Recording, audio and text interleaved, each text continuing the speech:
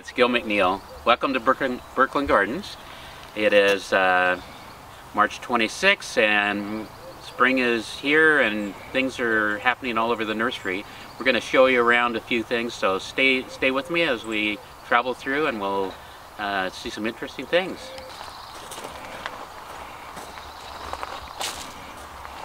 So I'm standing by a table that has bonsai that I've been working on. I don't consider myself a bonsai expert, but I find myself just gravitating to it. There's so much information there, horticulturally, that works well with what I do, with the conifers, with the maples, with other types of trees as well. So I've started doing some styling myself, and I have friends that are in the clubs and they are styling their plants and have collections, and Max behind the camera is one of them. Adam, another, and Katie that helped me out at the Flower and Garden Show recently, and other folks as well. And then the most requests I get are for the bonsai. So I have more entry-level type bonsai, things I'm working on, things that Adam's working on. Also Max has a couple of his plants here.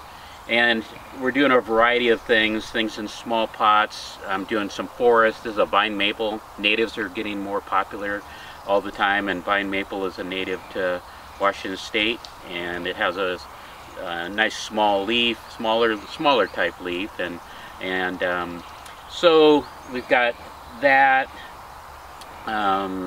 forest, and then just things in small pots. And one thing to remember, if you want an entry level, these things do take water, usually daily water, and if it gets warm in the summer, that's the secret to keeping these things alive. So, but they're nice to have, and what I have here is all outdoor bonsai.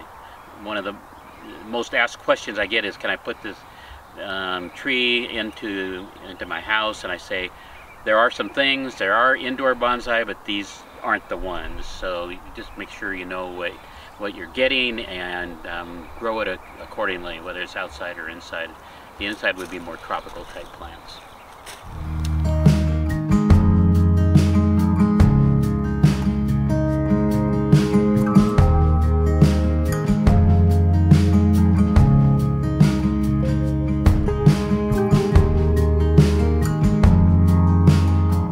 So I set up a nice assortment of plants here in the greenhouse. I've got the Northwest Perennial Lions coming to the nursery on Monday and Saturday today.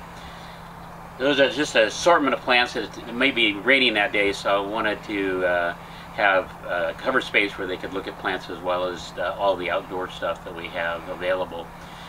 So there's just a number of individual plants here, and just different pines, and I've got some Chief Joseph's.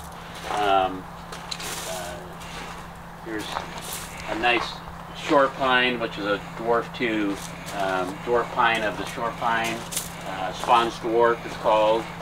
And just threw in a few things like this Pieris, which is in bloom right now, and just put it on the table. A nice spruce, a blue spruce, a Colorado blue spruce called Blue Pearl, which stays low and mounding. That's a very, very nice plant. Something that's not a conifer, but it's a very nice plant, is called Stuartia pseudocamellia, and it's the attractive part of that is it has nice peeling bark and has a camellia-like flower and small leaves and fairly narrow, not narrow, but a fairly narrow type growing tree. So just here's a tree I want to show you.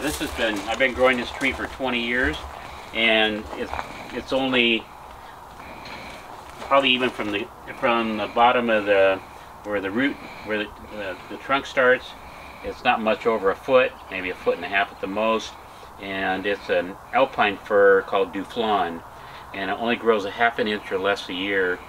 So you can see what a very interesting plant is, and hard to find in the trade. I've grafted a few of those, and a few Japanese maples, along with the hinokis that I have a variety of hinokis. So the folks that are coming here on Monday will have a selection here. And actually, as we're standing right here, I'll just show you. I didn't do as much grafting as I thought I would get done this year, but this is what I have. There's about 300 grafts here that are all tented up in their humidity atmosphere here, and I'll be taking them out the next few weeks or so, especially the older ones, the ones I did earlier on in the year. So a nice group of plants. I intended to do about 1,000 and didn't get to that, just with more of my interest in shifting plants up, and then more of the bonsai that's been coming along. That's been taking up a lot of my time as well.